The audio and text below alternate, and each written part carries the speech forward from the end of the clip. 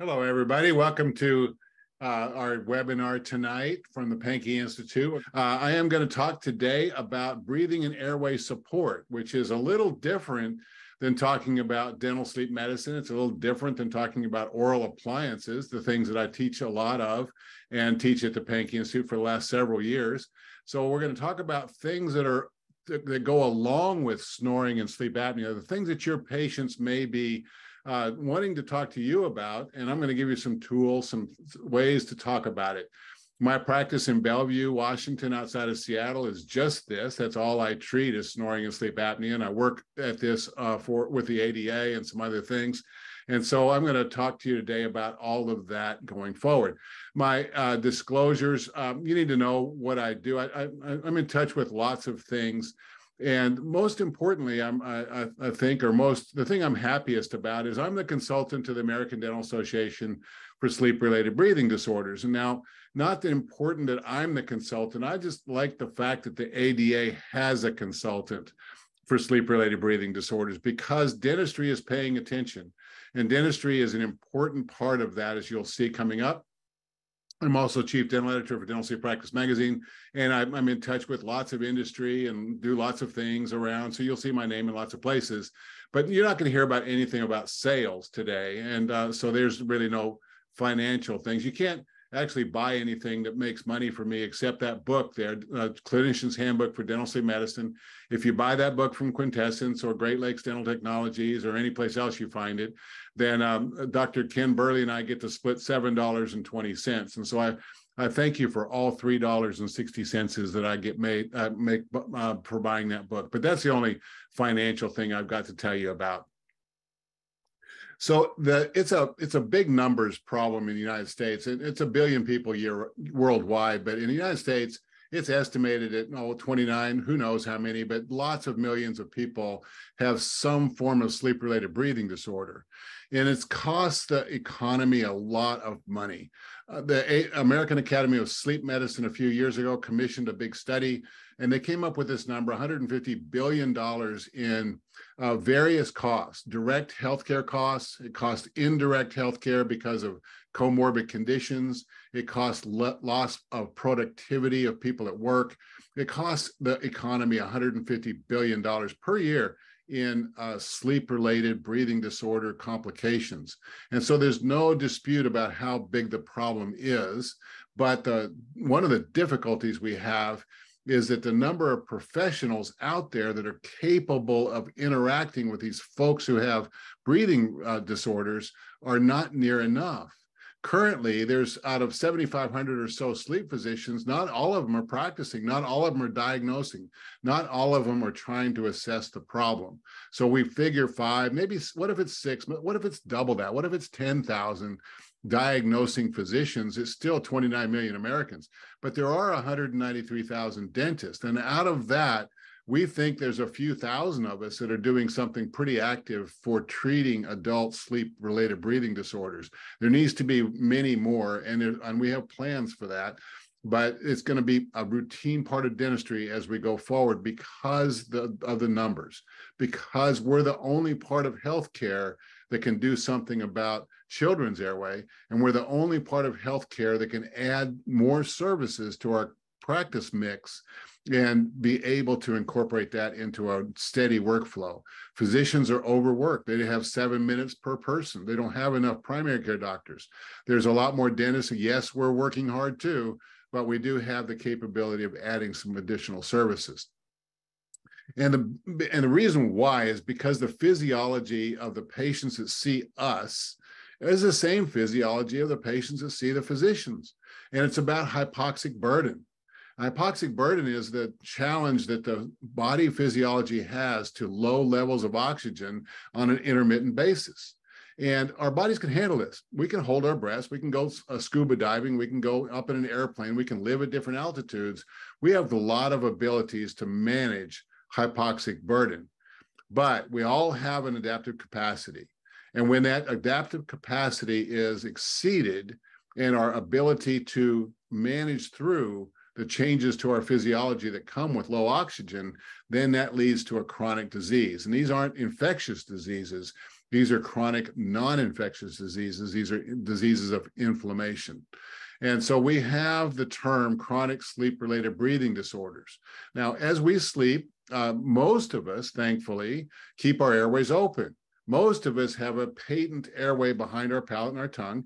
And so as we breathe, whether we're on our back or our sides, when we have an open airway, we can breathe through our noses at nighttime just fine and everything's good. But there's 29 million of us that don't do that. And those people have some form of obstruction in their airway while they sleep. We call that obstructive sleep apnea in the most serious level of diseases. We have other labels for different levels of obstruction, but we can call them all sleep-related breathing disorders because that's how they were defined, and that's how we measure them. That's when we measure them. That's the part of our physiology that is affected the most when we don't breathe well. Now, we do have breathing problems during the daytime as well, but we're going to talk about sleep-related breathing disorders. And this is a graph I snapped out of a high-resolution pulse oximetry of one of my patients. And this is her SpO2. The graph at the top is 100. The next line down is 90, and 90 is our threshold. We want to keep everybody's oxygen levels above 90. But you can see this patient didn't stay above 90 a whole lot. She was up and down across 90 quite a bit. She was below 90 a lot, and she was bouncing around a lot. This is a sleep-related breathing disorder. This causes intermittent hypoxia. So another way of labeling this is actually chronic breathing-related sleep disorders, because when she's not breathing well and her tongue occludes her airway and her oxygen levels drop, her brain responds. Her brain that's supposed to be going through normal sleep cycles and getting a good restful night's sleep responds poorly. It responds with adaptive capacity. It responds with compensations. It responds in many ways that don't add up to restful sleep. And if you do that long enough, then your body can exceed its adaptive capacity. So we've seen x-rays like this in our practices where we have condyles that look healthy, and then we have condyles that don't look healthy. And we wonder, how does this happen? What goes wrong with these bones that cause this much degeneration? And there's a ton of theories out there. I have giant books over there on the shelf that talk about that, and there's others I haven't purchased yet. There's whole courses about what goes wrong with these condyles. But one of the things that goes wrong with these condyles is a circadian rhythm disruption. Now, this is a study that was done just recently in 2020. It was published. These are rat condyles, but they have traced it very carefully with the same biomarkers in humans. They haven't been able to, check on staining sacrificed humans to look at their condyles, but they can watch the same levels of some of these blood chemicals, these blood reactive proteins. So they can correlate this with what goes on in humans. So what happened here is we have control rats at the top line, and we have circadian rhythm disruption rats. Now, what they did here is the rats would have a normal sleep cycle, but these rats were interrupted from their sleep cycles. And so they couldn't get through a normal night's sleep. They couldn't get their brains to go through the pattern of sleep that was healthy for these rats. The third line is after 4 weeks, what they did is they took the disruptions away. And they said, okay, rats, you go ahead and sleep the way you want to sleep, but we'll only bug you for 4 weeks. But at 6 weeks and 8 weeks, we'll have let you alone for a couple of weeks. Now, what you can see here is look at the little lines on the controls. That double arrowed line is the cartilage layer over the rat condyles. And look at it, didn't change much in depth over the course of 8 weeks. But if you look at the 4-week one, the 6-week one, and the 8-week one of the circadian rhythm disrupted rats, it's thinner at 4 weeks, and it gets really thin at 6 weeks and stays that way across 8 weeks. The red arrows on those two boxes indicate some disruption, some breakage in the condylar head covering of the condyles. And then the third line there with the recovery rats, 4 weeks of CRD. And so it's got thin, just like the other ones did. But then after they returned the rats to normal, they didn't recover. So the line still stayed small. The disruptions, the breaks in the normal covering of the condyles were still there. So what do we take from that? we take from that that the earlier in life that we can establish good, healthy physiology and not disrupt it means the better chances we have of keeping those condyles forming well.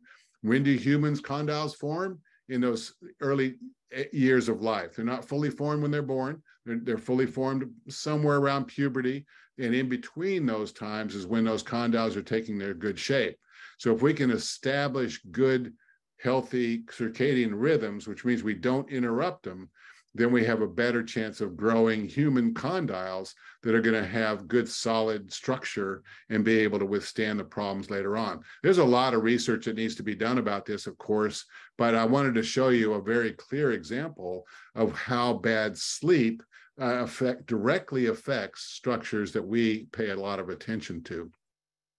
Because we pay attention to good dental things. I mean, if somebody walks in our practice and has a ton of things that they need to get cleaned off their teeth, we can be very proud of what we can do to help health along those lines. And that's great stuff that we do.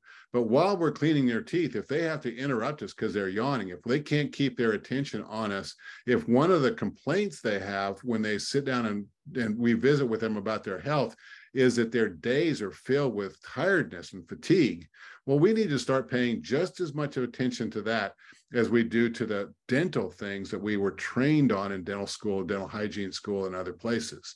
And that means we are partly responsible for the whole craniofacial respiratory complex. Dr. Kevin Boyd, my colleague in Chicago, is a pediatric dentist. He came up with this label a few years ago, and I just love this label. I wish it was a little easier to say, but it does reflect our whole scope of our professional responsibilities. Now, this is an infant or a child's face, of course, but it really represents the whole thing.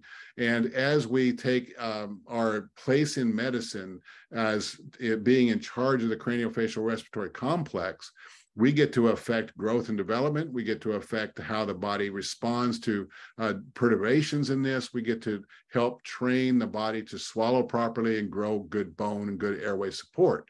And that's the major role I think dentists are going to have going forward in healthcare, is looking at early in life to little ones and identifying those that have an underdeveloping craniofacial respiratory complex, and doing the things that we can do and bringing in the other folks in medicine that can influence this as well, like an ENT doctor or a myofunctional therapist or a speech and language pathologist or other people that can help correct the things that we recognize are kind of going wrong. So this is our area. No other part of medicine pays near as much attention to the craniofacial respiratory complex as dentistry does now. And my goal is to get dentistry to pay even closer attention to this. And why is that? Because of the mechanisms that chronic intermittent hypoxemia trigger to cause problems. Now, this is a complex slide, and there's a lot more coming, and I'll show you that, but we're not going to pay a ton of attention to this. But what I want you to notice is that on the left side here, it says mechanism. The mechanism of chronic intermittent hypoxemia is airway obstruction. And another part of it is increased intrathoracic pressure. Why would the pressure go up in the thorax? It goes up because the body doesn't have an open airway. And it may not have an open airway because of anatomy of the craniofacial respiratory complex. And when that starts to create breathing-related sleep disturbances, then we have apnea and arousals, which means closing down of the airway and interruptions to the brain's sleep cycles, which can interrupt circadian rhythm.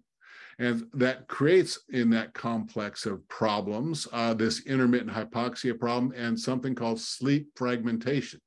Now, we go through our normal night's sleep, and we're supposed to go through its normal light sleep, deep sleep, and some dream sleep or REM sleep. We're supposed to have these normal cycles. If we're interrupted, say, for example, if you have a new baby, say, for example, if you have a new puppy or an old puppy, or you have breathing disorders, and your sleep is interrupted frequently because of these things, you know you're not going to get a good night's sleep. Ask any new parent out there about what their sleep quality is like. That's the first thing they're going to come up with, is this fragmentation. They may not say fragmentation, but they'll say, I get terrible sleep because of the baby. Well, what if you weren't able to breathe well through the night, every night for decades? That's the same kind of interruption to your sleep. And so this hypoxia causes all kinds of problems. Now, the thing in the middle, pathophysiologic consequences, there's a lot of details there. And I can tell you right now that none of those details are good for you. The three that I've circled are kind of the worst ones of the bunch. And systemic inflammation is the thing that causes a whole lot of problems. But none of those responses, none of those adaptive responses, none of those compensations that are in that box of pathophysiologic consequence are in your best interest. If we have a body that's responding to this chronic intermittent hypoxia in these ways, after the adaptive capacity is exceeded, now the body starts to break down. The compensation factors trying to keep the body alive ends up with these things on the right side of this page there. These things are insulin resistance. That's a giant problem in lots of people's physiology, where their insulin is no longer able to manage blood glucose levels. And that causes some downstream problems that are chronic and increase the chances that they're going to die young. There's type 2 diabetes, there's stroke, there's cancers, polycystic syndrome, all these different chronic diseases that folks struggle with, struggle to get diagnosed, struggle to get treated, struggle to pay for. All of these things are happening because of the exceeding of the body's adaptive capacity, and they've traced much of it back to this intermittent hypoxia.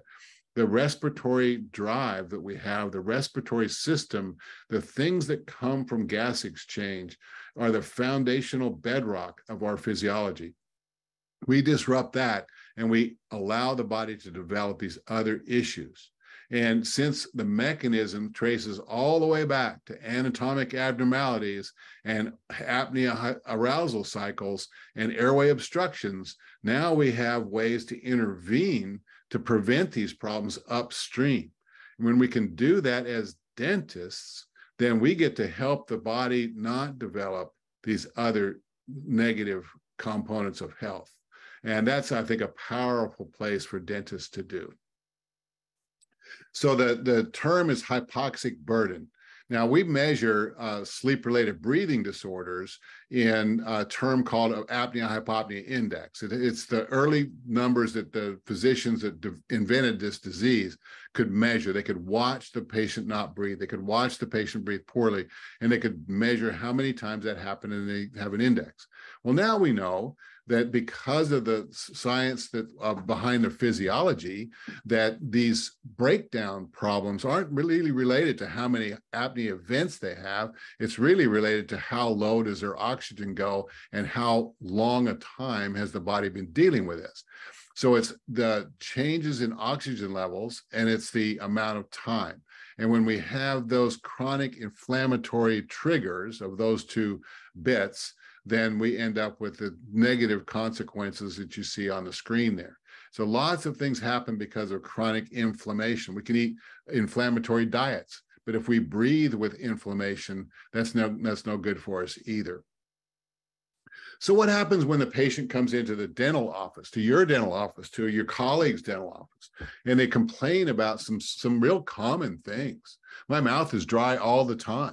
And you look in there and there's wear on the teeth and they have gingivitis. They don't like that. They have bad breath. They have all these things. They complain to us about that because these are oral problems and we're in charge of the mouth, aren't we? So we take a health history and we find out, oh gosh, well, you're taking these medications that are known to cause dry mouth. I think, I can't remember the number, but there's over 1,000 medications that are commonly prescribed that have something to do with xerostomia. So the disruption to the autonomic nervous system that causes the body's mouth to dry up is a super, common thing that happens with medications. So since we don't get to talk to patients about discontinuing their medications, we have to help them make up for dry mouth somehow. We see wear on the teeth that nobody else sees because that's our job, right? Why do most people think they have wear on their teeth? Why do most people think they grind their teeth? Why do most people think their teeth have gotten flatter over time? And they'll blame stress. Now, stress is associated with it, but it's not pathognomonic and certainly not associated with everybody. But we see stress as commonly, and then gingivitis is most commonly passed off as poor oral hygiene. Not always true, because each one of these things on this contribute to the other one. If you have dry mouth and grind your teeth, your enamel is going to get ground down a lot faster. If you have dry mouth, your gingivitis is going to be much worse. And if you put a lot of pressure on the system by grinding your teeth, then your gums are also going to be more inflamed that way, and that might progress even further into periodontitis if we have too much pressure and the wrong kind of microbiome, all the other components that make up complex oral disease. But when your patient walks in and you see these things, I want you to be able to expand your point of view and see not just these things, but also see airway issues. So when you walk in, the patient walks in and shows you these teeth. The upper right one, that wear is pretty common. We see that all the time, don't we? This patient has spent money and time and at the dentist's office to try and make up for it. Look at those crowns that are in there. Are they working out too well? Did the crowns fix the problem, or did the crowns just patch up a broken spot and then put themselves in harm's way for more breakage? That's what I see on that screen. So if that patient walks in, now Pankey audiences, of course, we're trained to look at these things and we see deeper than just the worn through teeth, the enamel, just the pitted areas, just the fractures, and think, okay, what happened here? How did this get this way? What's the background to this one? Why did this happen? What is it that I can change so my crowns that I recommend don't end up looking like this in my office or somebody else's office later on? What about the upper left one? You see that, and what's your first thought? Is your first thought, wow, crooked teeth? I got some bad fillings here. This patient may be walking in your office saying, I don't like the looks of my smile. And you see crooked teeth, and you see, and you start putting in your head, what can I do about this? Can I do clear aligners here? Am I going to send them to the orthodontist? What is it can I do about that? Are they going to accept orthodontics, or am I going to have to do something fancy with restorative dentistry to make this look right? What I want you to see is past this, and it's not quite a great picture, but look at the arch form. Look how narrow the maxilla is. If they were smiling, not just sitting there with their mouth open, do you think you could see much of the posterior maxillary teeth? Or would your eye stop at those cuspids because the other teeth are hidden behind there? I see a narrow maxilla.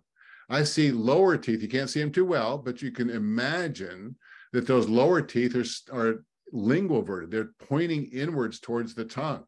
What you really can't see, but my eye sees it right away, is that tongue has indentations along the side.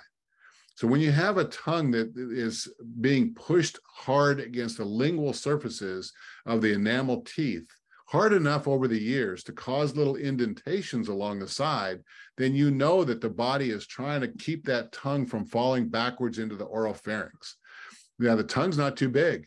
Dr. Thornton, my mentor, used to call them BFTs, big fat tongues. But it's actually not the tongue's fault. It's the airway structure fault. Every time you see indentations along the side of the teeth, you're going to see a patient with sleep-related breathing disorders, and you're probably going to see a restricted arch form. You're going to see a narrow maxilla, a narrow mandible, in lingual-verted teeth, and not enough room for that normal-sized tongue. There is a condition called macroglossia. That's common in people like Down patients, but that's not everyday patients walking into your office. What about gingivitis? Look at the picture on the bottom. Look carefully at the picture on the bottom. The gingivitis in the front teeth is super easy to see, but look at number 30.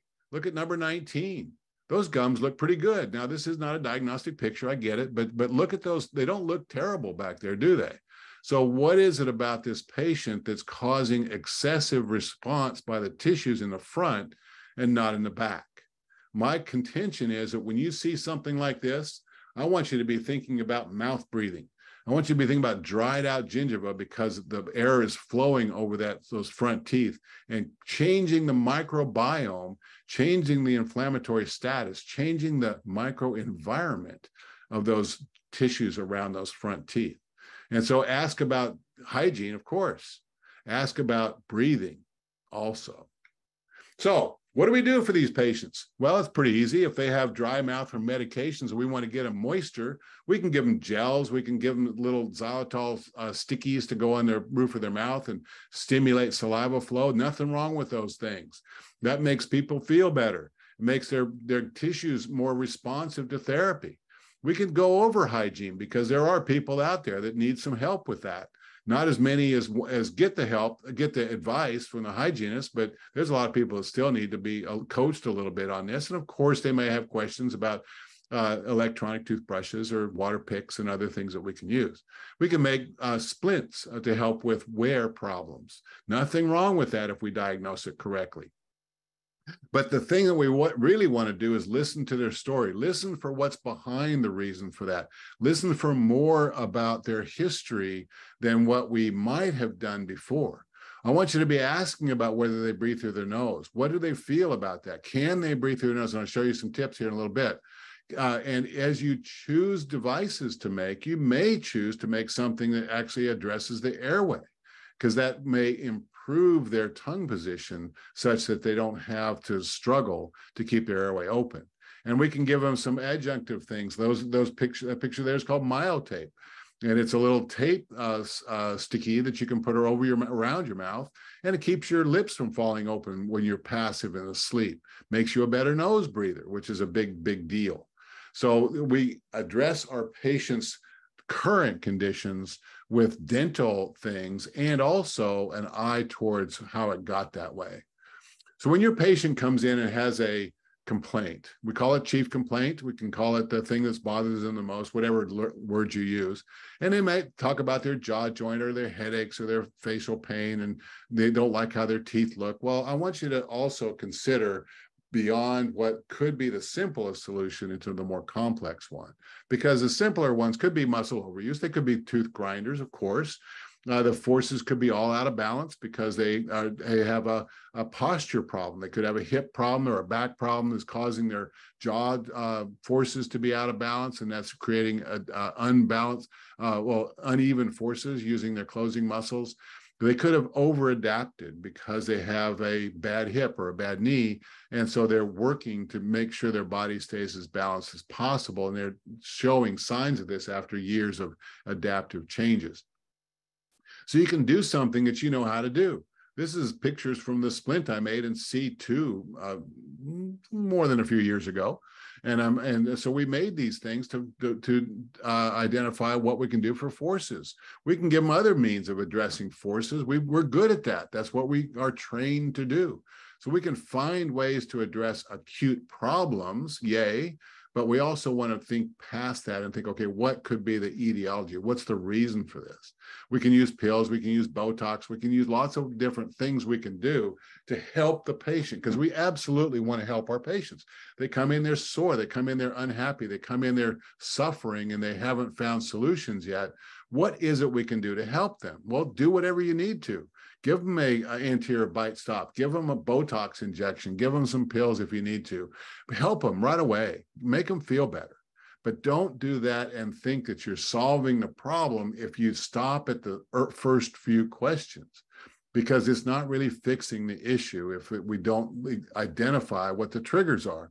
And some of those triggers are not obvious. We don't get to look at just something that say, okay, well, that caused that most of the time. I know when I was being trained as a dentist, it was back in the day when we thought occlusion, how the teeth fit together, triggered all these other problems.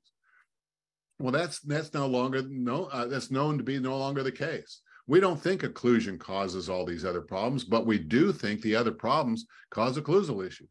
And if their occlusion is not balanced correctly, then if we trigger those extra muscle activities and spread the forces out incorrectly, then that can lead to other long-term adaptive changes to our patients. So it's a good thing to control those forces, but we have to first also ask, where did the forces come from? Why are they triggered?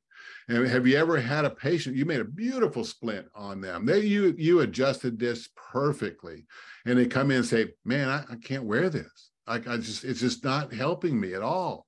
Nothing about this it feels right. Sure, you check the fit, it fits right, it doesn't rock. You check out as carefully as you can. Yeah, it fits just perfectly, but they don't like it. They don't like it because it impedes something else. There's something other problem that didn't show up when your first clinical judgment said, I need to make a splint. So what do breathing-related sleep disturbances cause?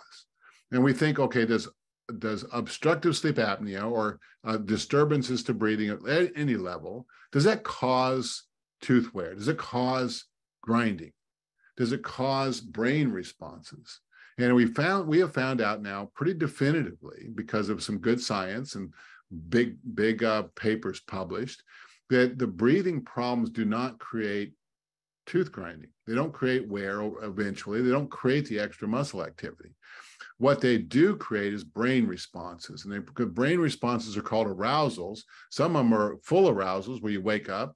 Most of them are partial arousals or microarousals, where we can trace it on an EEG signal that something changed about the brain's electrical response, and we can track it in a temporal way with breathing problems, and we can see that, in fact, the breathing problems cause the arousal.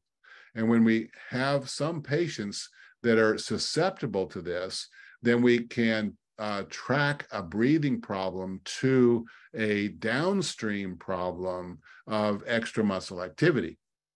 So the question is why some people, not other people? Lots of people have breathing problems. Not lots of people have tooth grinding problems.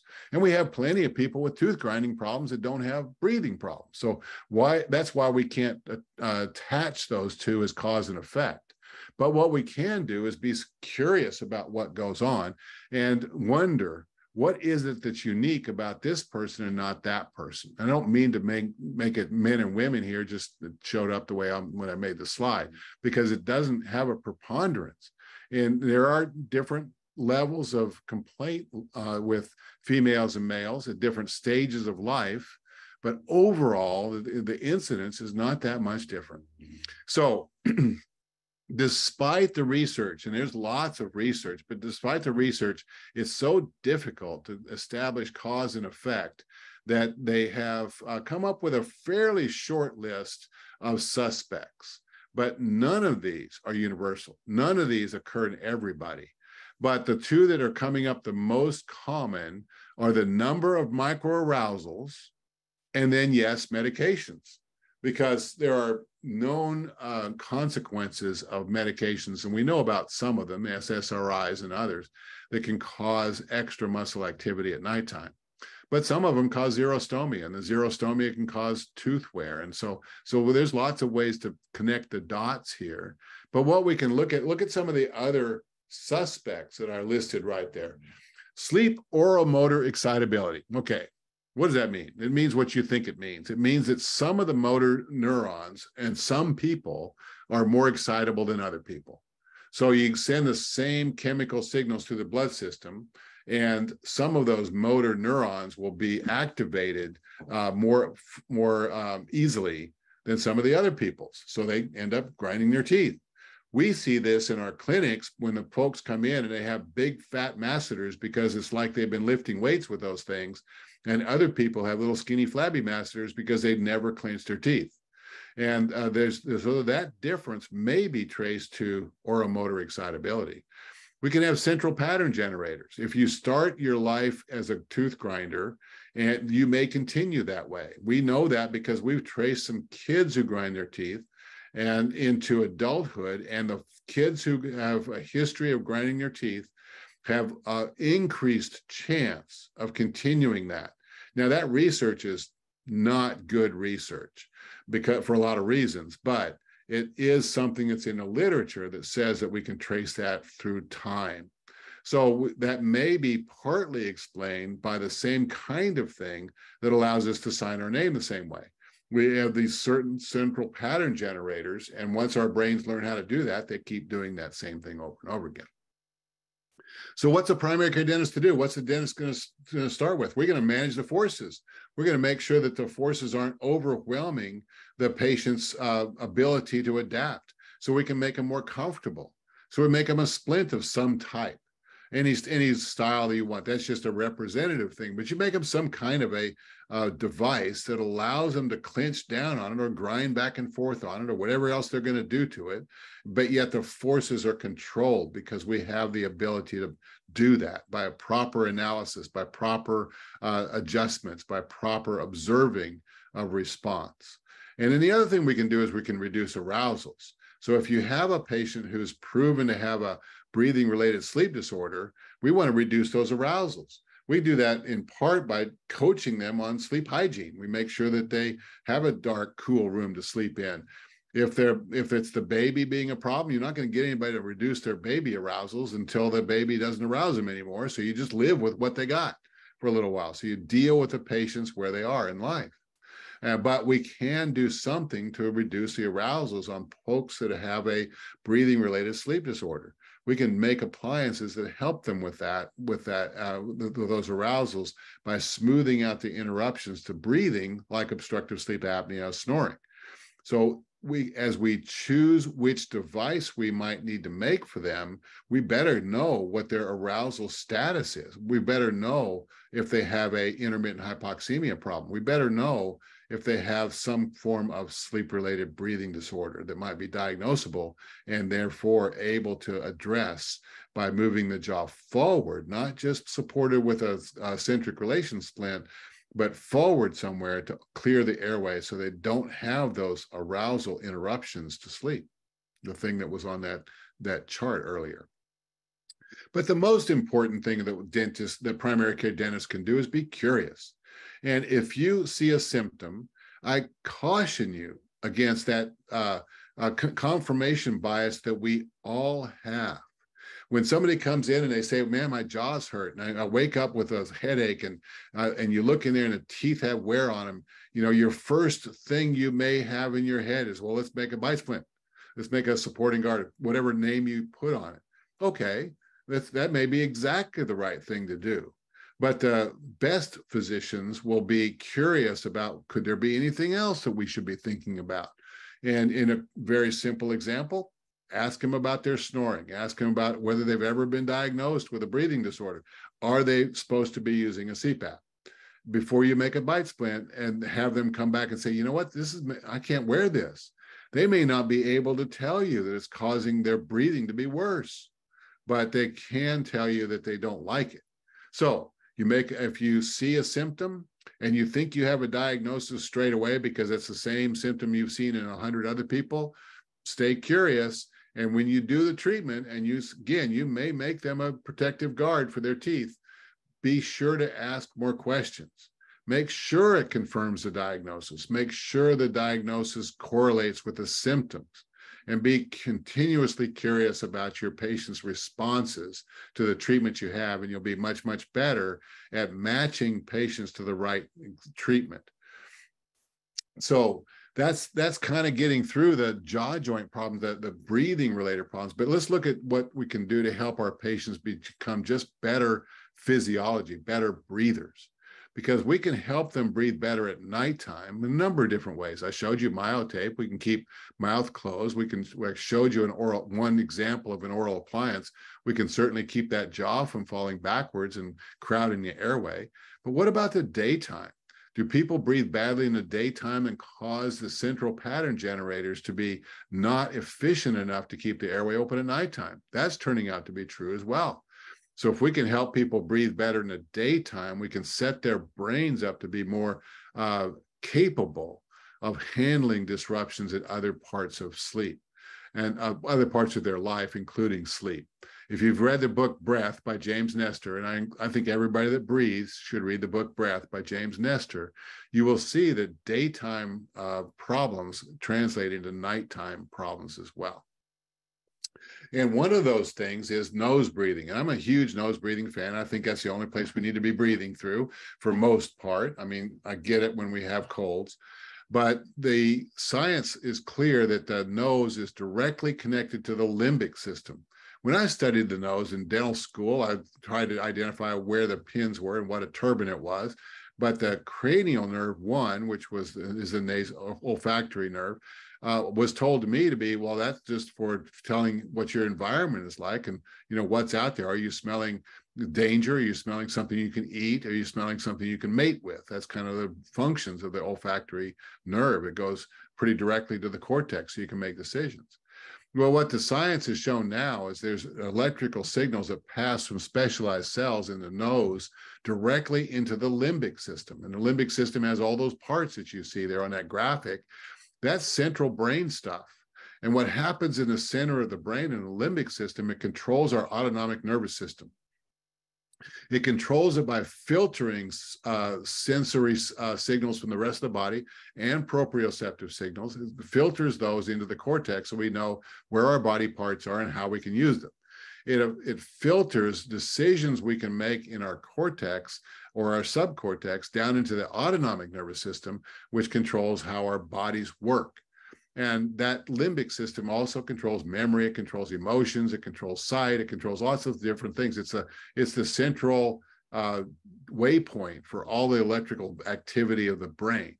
And for some reason, there are electrical signals directly from the nasal mucosa into the middle of this limbic system. I don't have time to tell you how we know that, but we know that for 100% fact.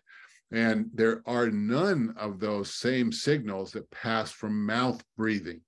So the only way to send the signals that the brain needs into the limbic system is to breathe through your nose, not through your mouth. That means nose breathing is kind of important. So how do you know if somebody can breathe through their nose well enough? Real simple. If you ask somebody, how's your nose breathing? They'll say, that's fine. Why will they say that?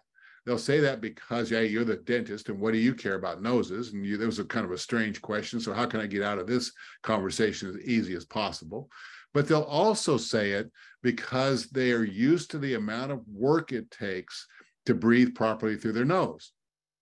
So they know how they don't know. Their autonomic nervous system knows that if they have to work the diaphragm this hard to overcome the restrictions in their particular nasal situation, whether it be a deviated septum or a chronic rhinitis or whatever the case is, they breathe the way that they breathe. And they have no way to know that there's an easier or more difficult way to breathe. So what do? The way to test and see what kind of trouble they're in is to just simply have them put something over their lips, their finger, for 2 minutes. If they can breathe calmly and easily for 2 minutes with something touching their lips, you can't just have them hold their lips together, put their finger on their lips for 2 minutes, they're likely not to have much of a nose breathing problem. Now, if they struggle, if they have to breathe deeper, faster, if they have signs of stress, if their heart rate goes up, if they just know that that was tough for them to do, well, there's something that can be improved about their nose breathing. So that's simple, 2 minutes and you're done with that. This might be handy if you're planning a lot of restorations and you're going to use a rubber dam. So that if they can't breathe through their nose, you might be able to put them on medications or something to clear their nose. Afrin's excellent for that. If you're going to have a restorative quadrant with rubber dam going on, or even say, for example, perioscaling, where there's a lot of activity and there's not a ton of time for them to stop and interrupt the hygienist to get a good restorative thing going on there. So if they can't breathe through their nose, they're poor dental patients. So a little Afrin and clears their nose and it's good to go. If they can breathe normally, they don't maybe need that. But going this in advance can make everything more comfortable for your restorative patient care. So Patrick McCowan is a physiologist from Ireland, and he's kind of our global leader in breathing. He's studied more about this. He coaches all over the world. He coaches Coldplay, the band, on how to breathe better on stage. Now, how cool is that, right? And so he came up with a whole lot of things to tell us about, but I'm going to tell you about 3 of them. And the tenets of breathing, like 4 of them, the tenets of breathing well include these things. And we can all do this tonight while we're on this webinar. We're going to learn how to breathe light, we're going to learn how to breathe deep, and we're going to learn how to breathe slow, because that supports these aspects of our physiology. And each one of those has a major plus for making sure our breathing is the optimum through all of our activities, daytime and nighttime. And if you get to be a great breather in the daytime, your breathing will improve at night. This will not cure your snoring and your sleep apnea. But what it will do is might keep you from developing those, and certainly it'll make you more conscious of those things. So what does that mean? So let's look at what breathe light means. Breathe light is the reduced volume in something called creating air hunger. And our goal here is to increase our brain's CO2 tolerance. Now, our brains are sensitive to the oxygen CO2 balance in our blood. Of course, we know that, as you know, we're trained that way. And CO2 is the major trigger. So intermittent hypoxia is not the major trigger for the respiratory cycles. It's hypercapnia. And if we are very sensitive to hypercapnia, we're going to breathe faster. We're going to breathe quicker, and that can lead us into poor gas balance and some other bad things. So what we have learned over the many years is that breathing lightly can increase our CO2 tolerance. So the exercise goes like this, and you can follow right along with me and do it yourself right there in your chair. And sit up nice and straight. Patrick says, imagine there's a string in the top of your head pulling it towards the ceiling. So you got a good posture and you're nice and straight. And all you'll do is make sure your lips are closed. There's always going to be nose breathing here through these exercises. And you breathe as lightly as you can, such that you can't really even feel the air moving through your nose. So very lightly, and you do that for 2 minutes. Now, we're not going to do that for 2 minutes because I don't have 2 minutes, but that's the exercise. You do that for 2 minutes, breathing very lightly. You can try it, just almost imperceptible air movement.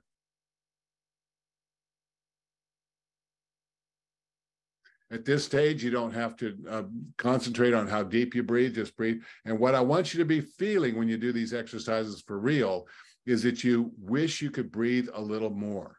That's called air hunger. And exactly like every other exercise that we ever do, that as you do this more, that air hunger will fade. And then you'll feel it with lighter and lighter air. And that's changing your body's CO2 tolerance. The next one is called breathe deep. Now, in our bodies, we have two different major muscle groups that fill our lungs. The primary one's the diaphragm. The secondary ones are the intercostal muscles of our chest. So diaphragmatic breathing has a ton of different benefits. Making sure that you breathe with your diaphragm, deep with your diaphragm, it does a few things. One thing it does is it increases intra-abdominal pressure.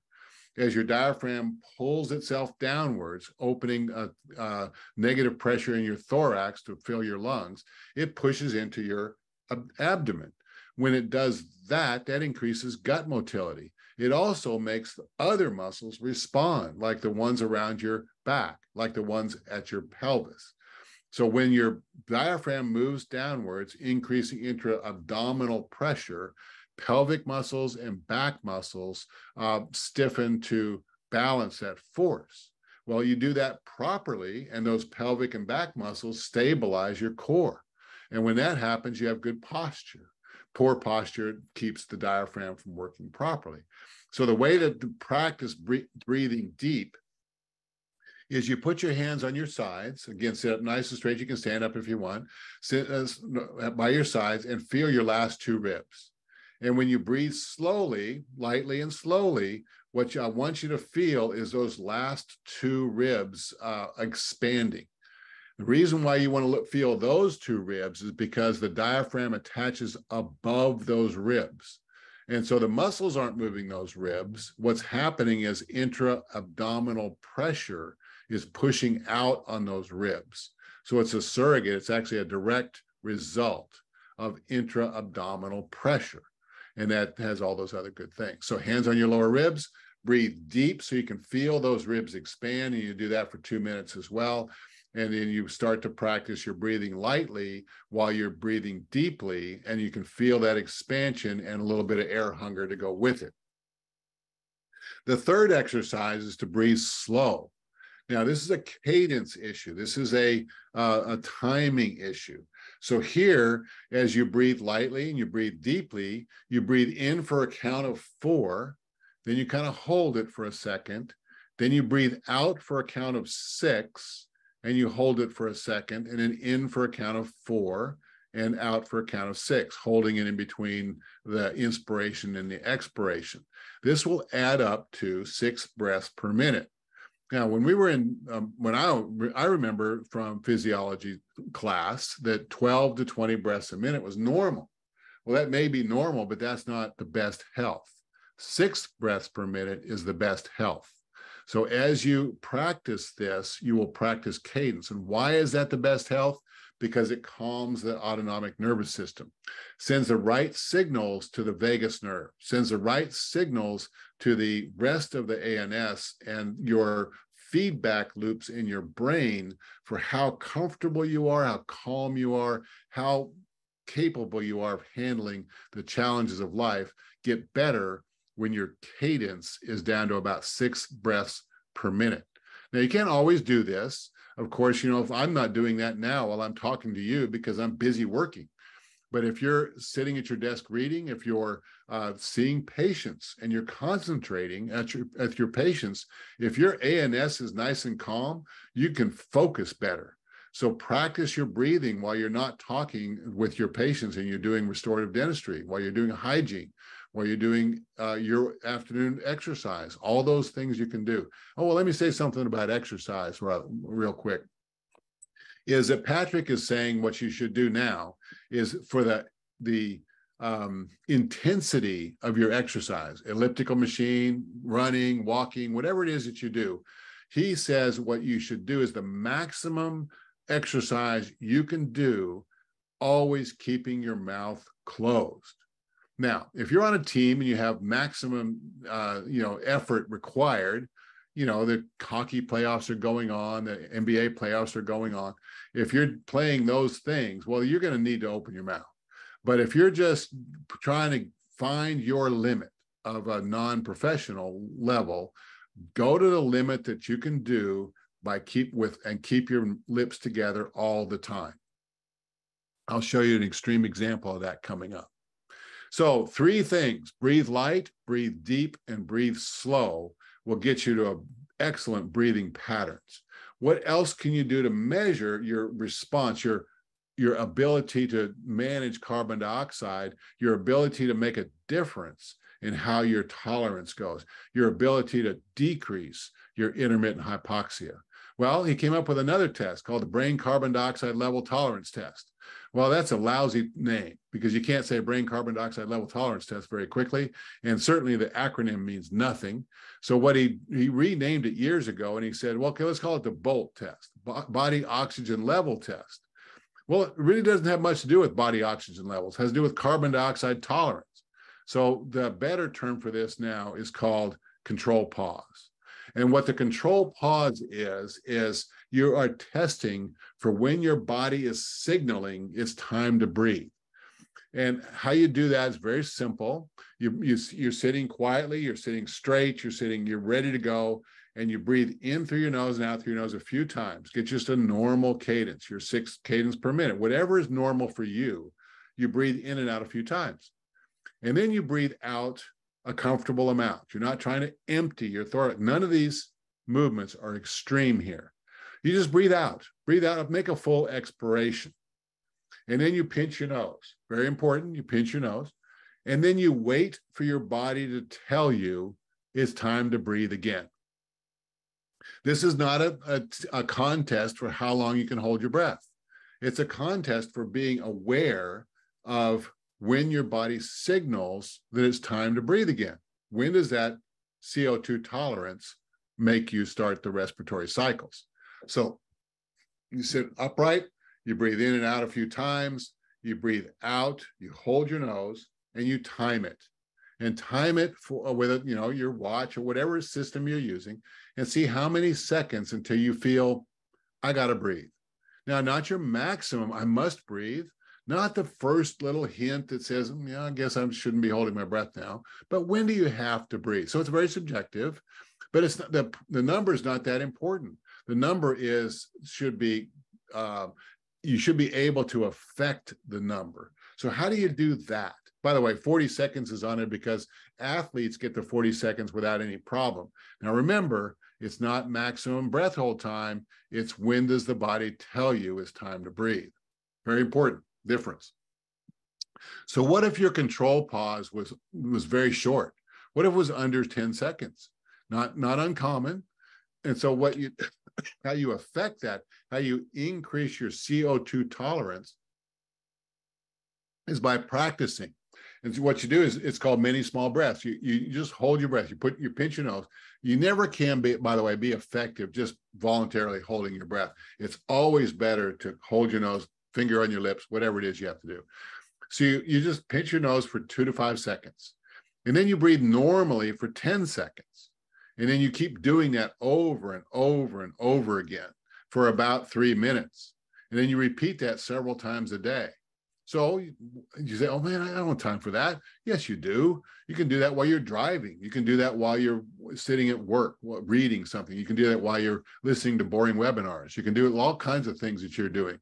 And so you can find time to do these little exercises. By the way, that's also the best way to decongest your nose for a lot of other reasons I don't have time to talk to you about. The other thing you can do is you can walk slowly with that. 5 to 10 paces is all. 5 or 10 steps up and down the hallway, holding your nose, and then rest for 30 seconds. And then do that a bunch of times through the daytime. And so that will do the same kind of thing. Now, what if your control pause was a little longer, 10 to 15 seconds? Now you can start to add more movement. So you can breathe light doing that exercise 10 minutes at a time for 3 times a day. So find 10 minutes and just breathe lightly. Try and increase that air hunger portion of things for a significant amount of time and do that a few times a day. And you'll get better and better and better at this. You can add a little bit of walking there. So you add a little bit more body CO2 generation and see how you can do with that. And then you can also practice your slow and deep, 10 minutes a day. So you're just increasing the movement portion, which does what? Increases your CO2. And if you're greater than 15 seconds and you want to do kind of get up into the 25, 35, 45 second range, you have to just do more of it. So when you're warming up, after you exhale, hold your breath, create a medium air hunger. Now, when we were learning to breathe lightly, I said, get a little bit of air hunger. Make sure you feel that you need to breathe. Well, if you're going to try and increase this, now you go for a little bit more. So it's just like exercise. If you don't push yourself, you don't get better. If you're trying to increase your air hunger, go for a little bit more necessity to breathe, which is air hunger, and just get used to that. Be comfortable with that. Acknowledge it. Think about it. Meditate on it, and your brain will accept it over time. And then again, slow and deep while walking more and more and more. And by the way, when you have a breathing exercise and you've exhaled and you've held your nose, the next movement needs to be inhalation. Make sure that you exhale first and then inhale when you stop holding your nose. Why? Because your body's generating tons of nitric oxide in your sinuses while you're not breathing. And if you breathe in first after an exercise or an event like this, then you pull more of that nitric oxide deeper into your lungs, and that's healthy for you. So don't make sure you don't waste that nitric oxide by holding your breath and in the first move to be breathing out. Always inhale after any of these things. So Barry Raphael, my orthodontic colleague in New Jersey, said this: first, make it easy for them to breathe. So he expands our little craniofacial respiratory complexes and big ones too. And then we teach them how to breathe easily. So that's what we're doing. We're, as dentists, we're paying attention to the craniofacial respiratory complex, and then we're also teaching them how to breathe. So my friend Bill Hang, he's older than 75. I'm not sure exactly how old Bill is, but he's older than 75, and he just posted this on Facebook. 11 Boston marathons, 34 marathons overall, and he just ran the Boston Marathon a few weeks ago with his lips taped shut the entire time, except when he was drinking. And he took a breath through his nose every 15 strides. Now, I have no comparison with my life to Bill Hang's life. He's done that, for so long. But look what can be accomplished with the kind of work that James Nestor, out of the book Breath, Patrick McCowan, one of his books is called Oxygen Advantage, And these people can train us with diligent work to be better breathers. Because really, like Kevin Quishan says, it's a thinking person's game. As we imagine our own physiology, as we imagine our patient's physiology, as we are curious about do the symptoms match the diagnosis, match the treatment, match the symptoms, as we help our patients do all of this, we have to continually think about this. And we start at the youngest ages. So I got to pitch the 88 Children's Airway event. It's called Kids Don't Go Out of It. They Need Your Help. And here's how. We're going to talk about it. We're going to put your hands on the devices. We're going to help you identify what specifically you can do for little kids in your practice so they don't have to grow up and be as hardworking as Bill Hang to breathe through their nose for a marathon. They can do this naturally. They don't have to work to breathe light, breathe deep, and breathe slow because they do it all the time. They don't have to work on their control pause because their CO2 is controlled by their brains. They don't have to compensate and end up with lifetimes of intermittent hypoxia. We can do that because we're dentists, and we can do it because we're primary care dentists. So that's just one of the things. That little QR code down there is how you can go to the registration site, I think. And so if you want to learn some more, AAPMD, American Academy of Physiologic Medicine and Dentistry, is a collection of professionals, physicians, physical therapists, myofunctional therapists, speechies, dentists. All these people are coming together to talk to each other. AADSM.org is the major organization for dentists doing adult sleep apnea troubles. And they don't do much with kids, but they do a lot.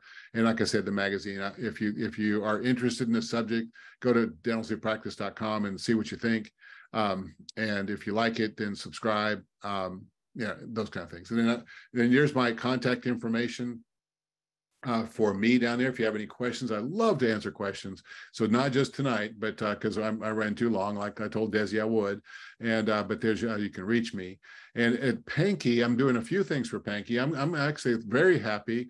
I'm going to be part of the every E1 class now. So I get to be do a little talk like this for every E1 class. And I'm very excited about that because we get a chance to think about Airway from the first days of Pankey. And then I've got 2 more Pankey events on Fridays coming up, where I'm going to talk a whole lot more about the role of dentists in healthcare as the primary care dentist.